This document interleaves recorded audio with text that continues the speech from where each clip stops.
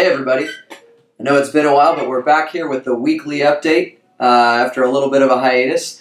We've been really busy, but wanted to let you know about some of the cool things that are coming up here in the MiraCosta bands.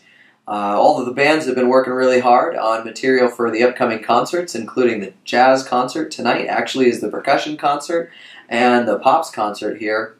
Some really exciting material. We've got some Jurassic Park, Guardians of the Galaxy, got a great transcription of My Neighbor Totoro, Hayao Miyazaki's film, anime, and Incredibles, Ratatouille, really fun piece, Godzilla Eats Las Vegas from the concert ensembles.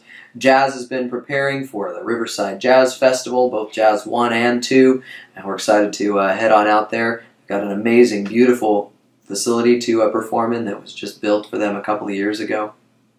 Color Guard and Drumline just finished up some great seasons, and we're looking forward to their final performances here on campus. And we're revving things up here for marching band for the next fall. I've been trickling out some information here and there about a very, very exciting show here, something we can all really sink our teeth into and enjoy.